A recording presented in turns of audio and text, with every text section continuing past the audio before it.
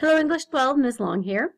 And with this video, I just want to walk you through the final session in Unit 1, where you are going to be perfecting and revising the essay or resume and cover letter that you completed in Session 2.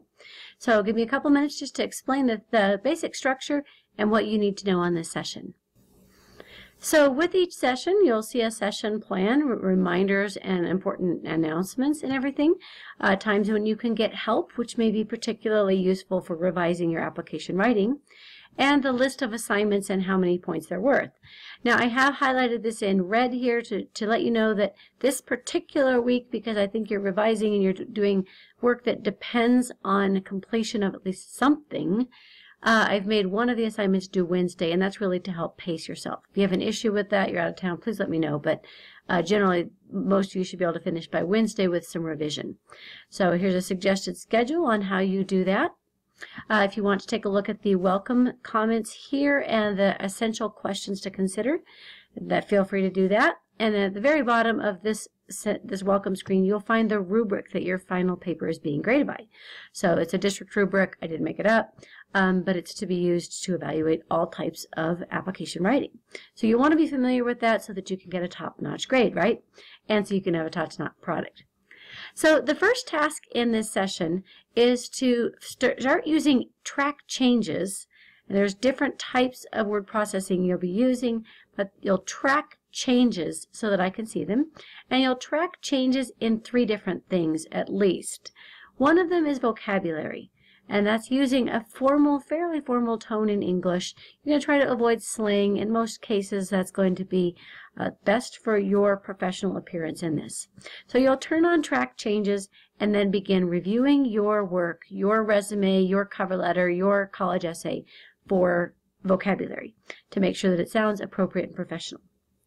Then you'll take a look at figurative language, since that can often make the difference between a good piece of writing and an incredible piece of writing. So take a look at what Grammar Girl has to say about it, and then look through your own writing, and again with track changes on, make some changes and add some figurative language. The third thing that you're going to look at is transitions. Again with track changes on, you're going to make sure that your ideas segue very smoothly from one to the next. Also makes a difference in final writing if the reader can very easily follow your thoughts. So take a look at some of the resources here on explicit transition words, and you might want to be a little bit more subtle at times or more complex in the way you structure your sentences. There are some additional sources down here for writing transitions that you can use. So pay attention to that, and then you'll turn in a revised assignment with all of your changes still showing and track changes, and then you'll turn that in on Wednesday. Again, that kind of paces you through the week so that you can do some other things to revise and edit. And those other things include a discussion where you're going to share a clean copy, not the one that's all marked up, with some of your classmates and give feedback on their drafts.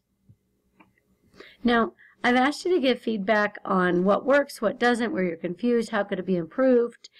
Please don't say, oh, nothing needs to be improved. You must say something that needs to be improved, and don't be like my 13-year-old and write something.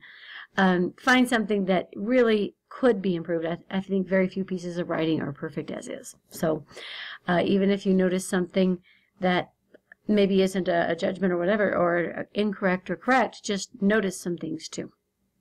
So after you get the feedback from your peers and after you've done your revision with me and tracked changes in this assignment here, after you've done those two, it'll be time to get some editing done. And for the purpose of editing, you basically need to get every single error out of the paper, because that's typical of the genre. You've got to have errors out to put not only your best foot forward, but your best skill forward. So one of the things I want you to look at is actually in an Edgenuity lesson. And we looked at that prescriptive test in the very beginning. Haven't done a lot with it since. We're going to start using it more in the future. But I want you to take a look at a lesson on punctuating restrictive and non-restrictive elements, phrases and clauses. When do you use commas around them and when do you not? So to recap on Edgenuity, you're going to click forward and you'll see the name of the lesson that you need to find, and then you'll stop after you've completed that lesson. You don't need to do the other lessons that are in there. So don't go off doing like 500 lessons in Edgenuity, just this one lesson. And if you have any difficulty finding it, navigating to it, accessing it, whatever, please message me. I've been getting a lot of messages like that from my 10th graders, and I expect there to be a few issues here too. So just let me know.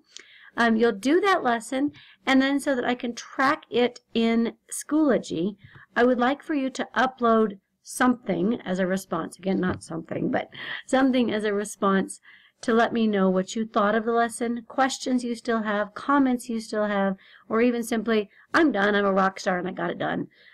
So that tells me to go back and look at Edgenuity and make sure that I don't overlook your work there.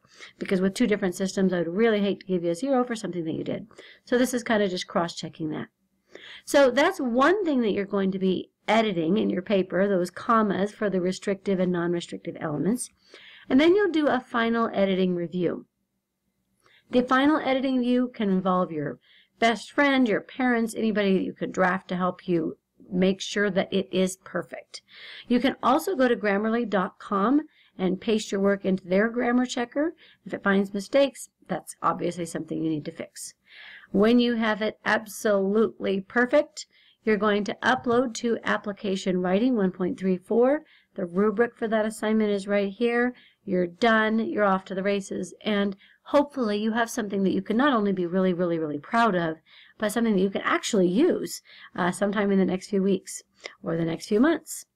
So that wraps up this unit. I again think it's one of the most valuable ones that you're going to do. As we look ahead into Unit 2, we will be getting into different tools for critiquing literature, looking at some short stories and some things in Edgenuity. So a little bit of a different shift, a little different focus, but that's where we're headed. Give me a call or message or text with any questions, and you have a great week.